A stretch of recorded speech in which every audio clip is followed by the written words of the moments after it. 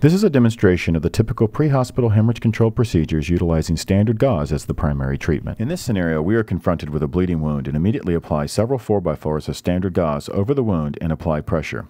As soon as we noticed bleed-through, we reinforce the dressing with additional layers of gauze and more direct pressure. This process of continued reinforcement of the dressing is continued until bleed-through stops occurring or care is transferred to the emergency department. This occupies the EMS personnel throughout the transport.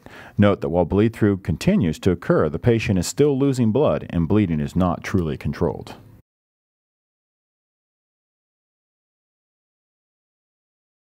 In this next scenario, we will present hemorrhage control with the addition of the iTClamp for use with difficult-to-control bleeding.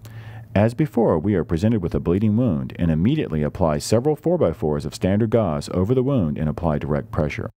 This time, when we notice bleed-through, we removed the standard gauze and applied the iTClamp, immediately stopping the hemorrhage and freeing the hands of the clinician to provide other care or ongoing assessment during transport.